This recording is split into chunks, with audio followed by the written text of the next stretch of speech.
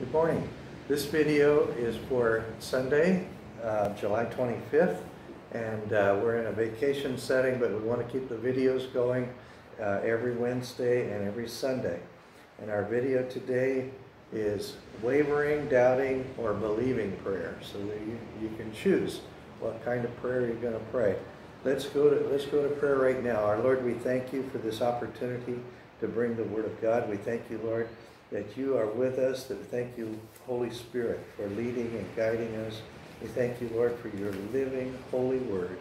In Jesus' name, amen. So our title again is Wavering, Doubting, or Believing Prayer.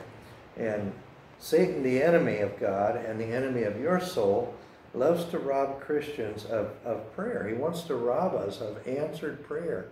And the way he can do that is by bringing doubt, fear, and unbelief, where we won't get if we don't ask with faith. In James chapter 1, James, the brother of the Lord, wrote, "But let him ask in faith with no doubting. For he who doubts is like a wave of the sea, driven and tossed by the wind. For let not that man suppose that he will receive anything from the Lord." And this is pretty strong. James is saying, if you're asking with doubt and rather than faith, don't expect much. You need to pray with faith. You need to know that the Lord is a God. He's a God who hears and answers prayer. So all prayer has to be absent of doubt. We've got to get that doubt. Ask the Lord to take it. Doubt prevents believing and receiving answers. Doubt is not faith, therefore it's not of God. If it's not of God, then it must be sin. So fear, doubt, unbelief, all these things need to be considered sin, so we need to repent of it, ask the Lord to forgive us for being fearful, for doubting, and for unbelieving. And put your trust in God. Put your trust in Him. He is Creator God. You can trust Him with everything, not just some things, but with everything. Some people trust the Lord for the little things. Some people trust the Lord or ask Him only when they're facing something big. You can trust Him with everything. Some have trouble trusting beyond the present. If the answer doesn't come immediately, they just give up. They just think, well, He didn't answer, so I'm going to give up. He wants you to be persistent in prayer. So if it doesn't happen, you don't see an answer, then ask some more. It may not be God's timing. It may not be the way that you wanted Him to answer it, but you keep praying. You keep believing.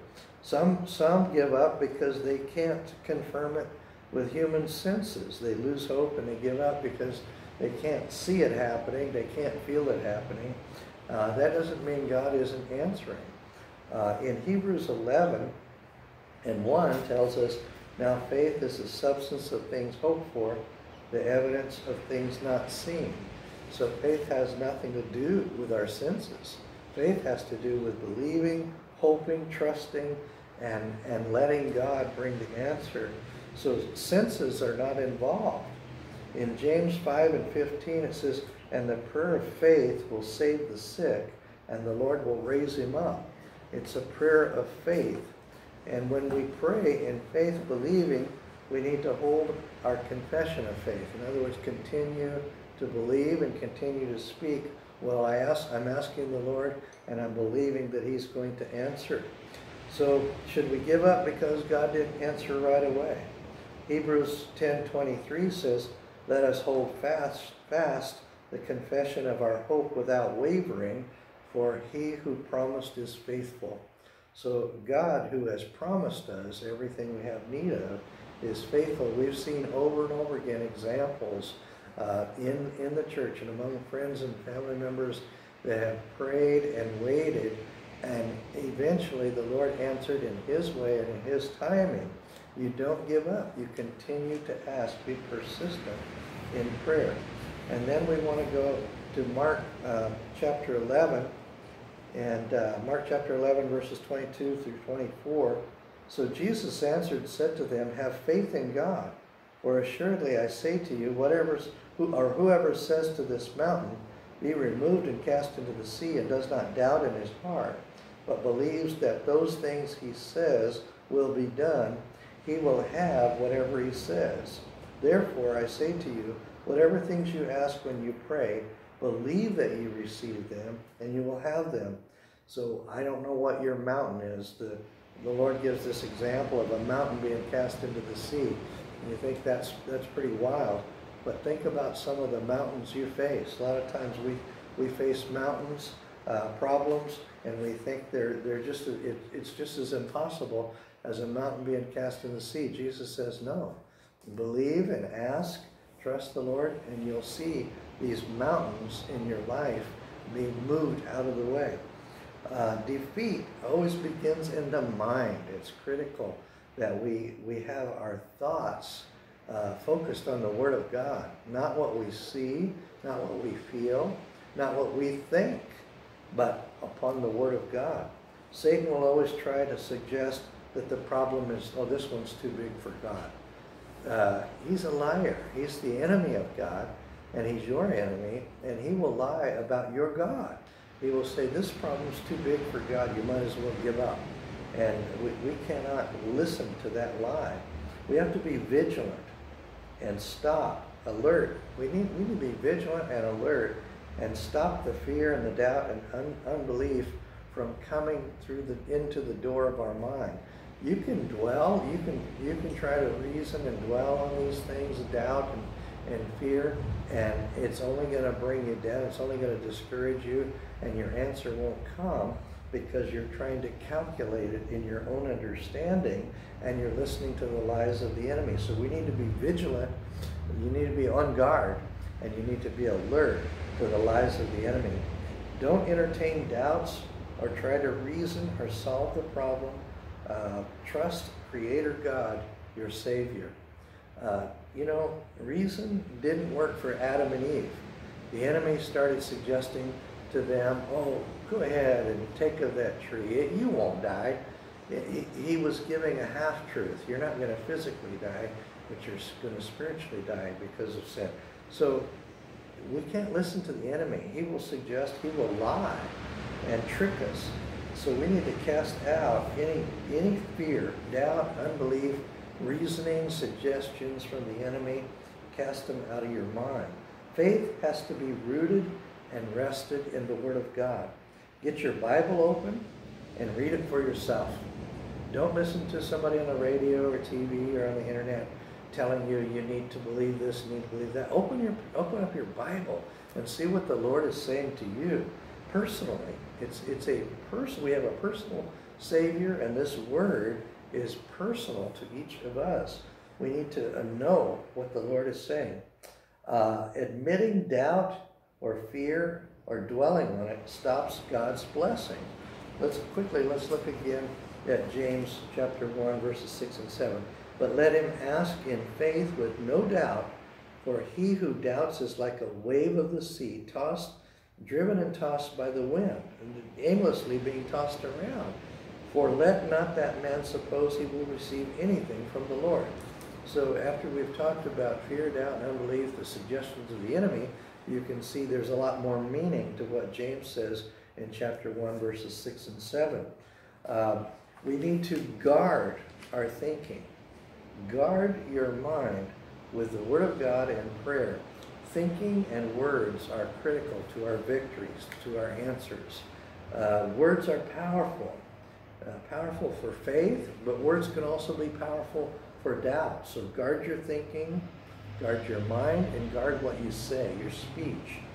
Proverbs 6 and 2 says, you are snared by the words of your mouth.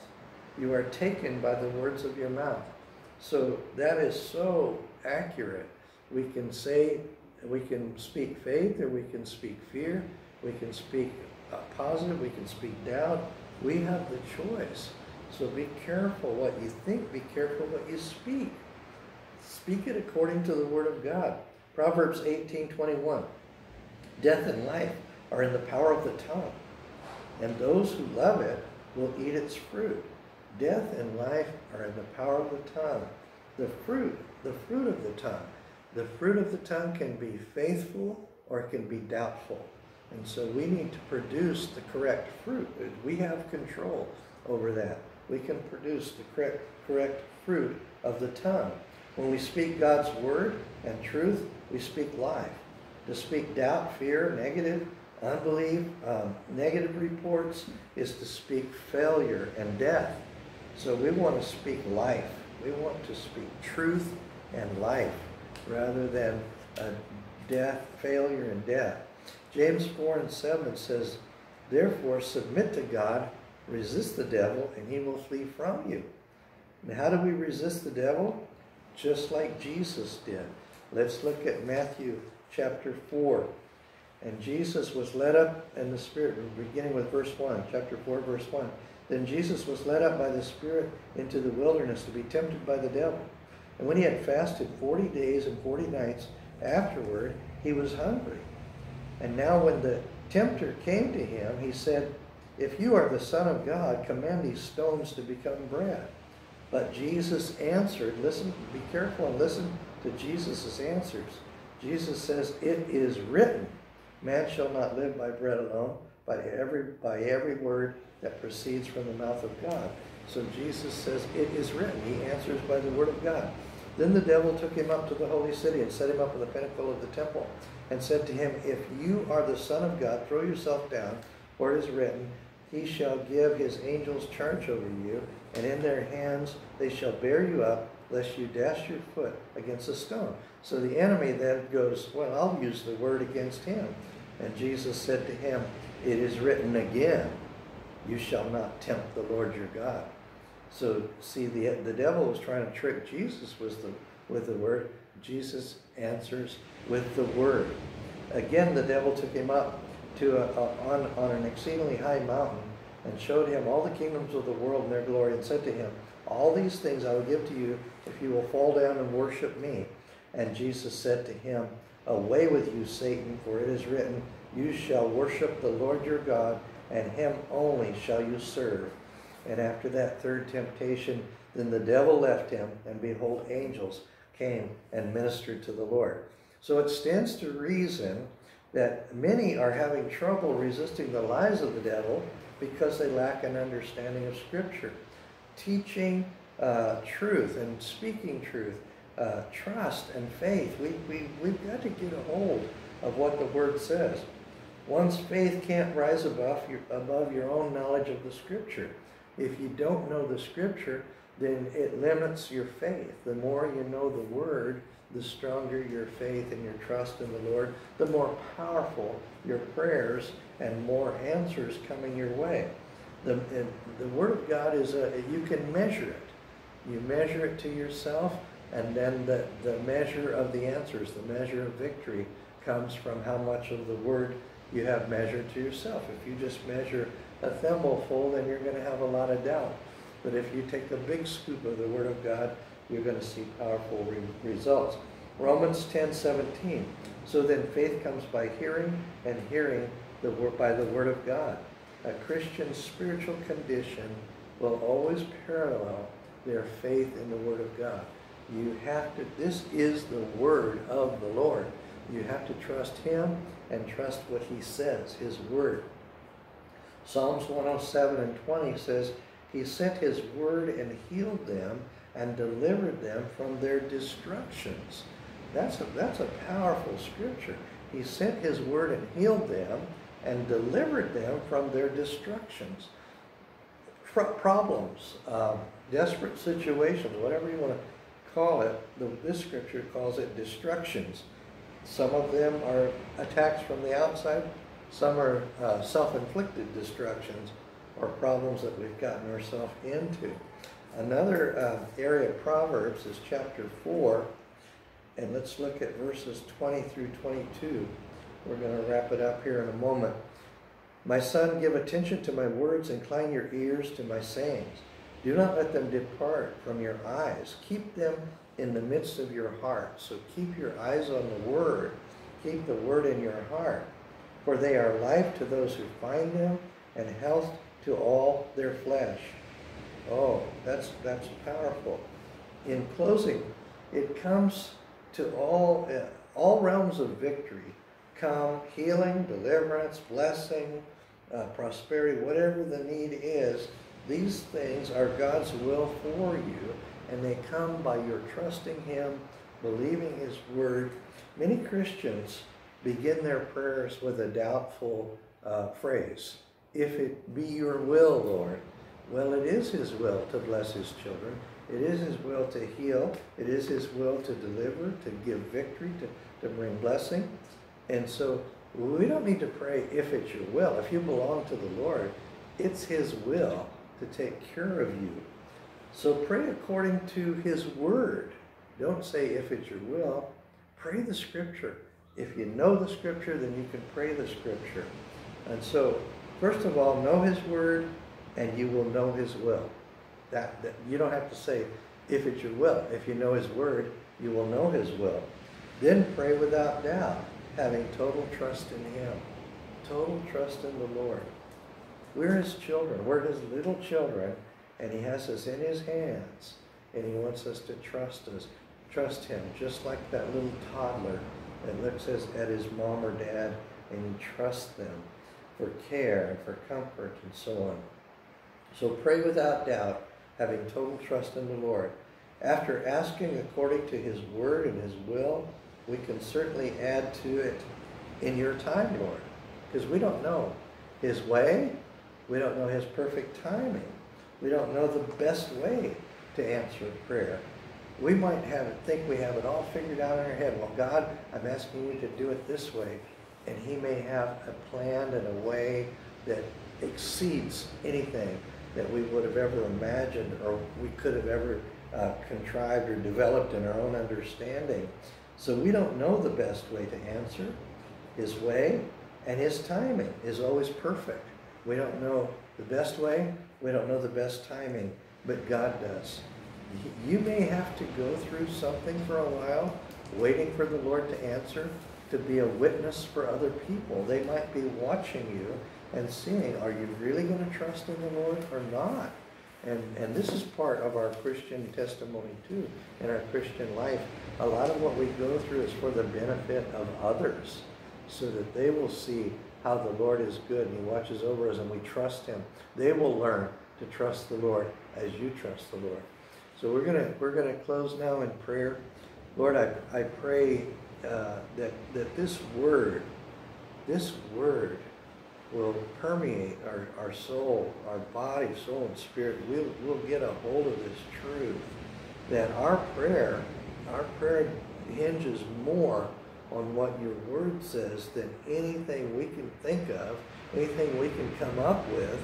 We have to depend upon your holy word, and we need to pray according to your word. Not say if it be your will, but Lord, pray what your word says, and then believe you, and then put it in your hands. Lord, answer your way and in your time, so it will be perfect for my life. Lord, I pray for those that don't know you as Lord and Savior.